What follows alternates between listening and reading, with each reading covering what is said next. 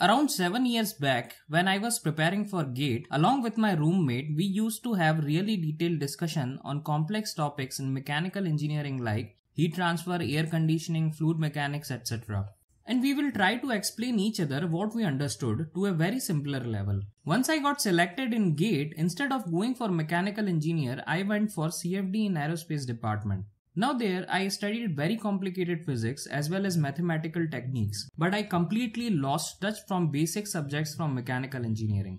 And one fine day, when I sat for placements for my company, which is core mechanical industry, I was able to crack its written as well as interview by remembering those concepts which I studied almost 3 years back. And do you know what is the interesting part? I still remember those basic concepts and apply in job to solve different projects. Now why I am telling you this story?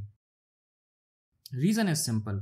Importance of understanding the concept to the deeper level rather than surface level. If you understand something to a fundamental level, you won't forget in your entire life. That is why learning with deeper understanding is important.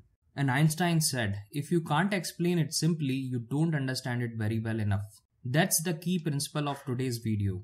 But we are not going to talk about Einstein today, but another famous scientist, Richard Feynman. He used a simple yet effective technique to learn anything. Not only complex physics, but also in learning new languages. Let's see now what is Feynman Technique. The first step is explain the topic to someone else. As my friend and I used to discuss the different topics and explain it to each other, same way find a buddy and start discussing or rather explaining him what you understand. Think in much simpler terms. If you understand it well, it means you are clear with the concept. Now you might have questions, what if I don't have someone to share my understanding? Don't worry, in this case you can pick anyone. This step works better when you are explaining to someone who is not familiar with the topic at all.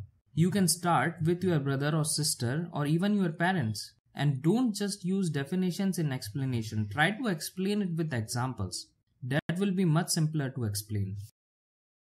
Second step is identify the points you can't explain in simple ideas. While explaining, you will obviously find some complex concepts, technical terms. Now identify these terms and try to find the way to explain them or rather understand them in a simple way. Try to take help of your teacher or your friends or seniors to understand the concepts further more deeply. See, this step is actual extra effort that you will put to understand complex problems in simple way. For starters, you can always search in YouTube about the topic to understand from visual perspective. Feynman explained complex atomic structure in simple way. His nickname was a great explainer. So try to challenge yourself at least a little bit to find a way to explain something in easier way. I am also trying to make a presentation for explaining how does CFD, that is computational fluid dynamics, works in layman term. Hopefully once I have done it, I will make a video on it. Third point is simple.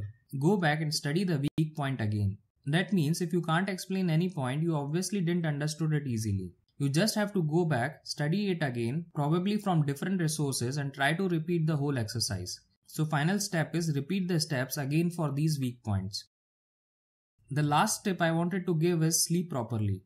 While you sleep, the information you stored in short-term memory will get processed and get stored in long-term memory. This tip is general, not particularly from Feynman Technique.